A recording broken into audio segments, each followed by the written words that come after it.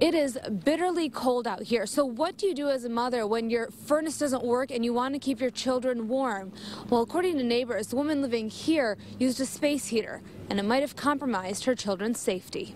I looked out the door and it was just rolling in fire. The fire was just coming out the door, out the windows. And all I heard was, a loud screaming, like somebody was in a hellfire. Terrence Norris lives next door in the 13,000 block of Dwyer Street near McNichols. He ran outside without boots on his feet when he heard the screams shortly before midnight. She had a baby in her hand.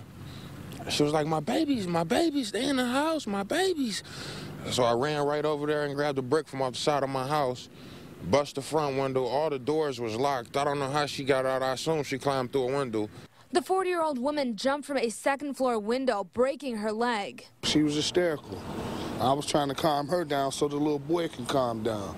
You know, she was trying to grab him. I'm like, you shouldn't touch him, you know what I'm saying, because he burnt, so you shouldn't touch him because you're going to make it worse. The 4 children, ages 12, 6, 2, and 1, were all taken to Children's Hospital, some for severe burns, others for smoke inhalation.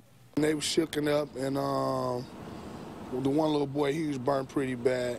He was burned pretty bad, face and hands and arms. When I called DTE Energy, they told me electric and gas were working, but crews were on scene this morning inspecting the house. Neighbors believe a broken furnace left the family staying warm with a space heater. I know they sleep by a space heater, so I just feel like it got did by a space heater.